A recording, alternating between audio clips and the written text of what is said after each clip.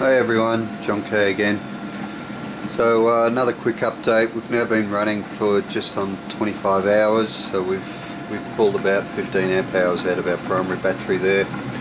Still at 0.6 of an amp. So let's do a quick check. So what I've been doing today is I've left the caps off them, just so I can top up the acid when it gets a little bit below the plates. So you can see, this first cell here is that one's a little bit low, so it needs a little bit of topping up. So it's kind of like these batteries, as they charge up, they're kind of sucking up the acid, and I've had to top that up each day to keep them flooded.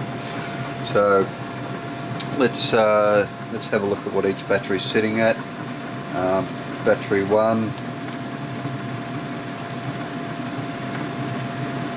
is now at 1375. Battery 2 is at 1238. Battery 3 1096. Battery 4 1258. So if we have a look at this, I've been keeping a bit of a chart. So battery 1, we started off, before we started charging, about 1.2 volts. It's gone up to 1329 and then 1378. So it's continued to charge. Battery 2 started at 1.2. 12 hours ago, or 13 hours ago, it was at 12.40. Now at 12.39, so it hasn't moved much. In fact, dropped a little bit. Probably because the primary battery is starting to get a little bit low. Battery 3, we started at 4 volts, 11:49 after 12 hours. After 25 hours, we're down to 1096. So that one there is interesting. It's probably, the impedance is probably coming down on that battery, so that's why it's dropped. And battery 4, we started at 1.7 volts. At 12 hours, we're at 11.9.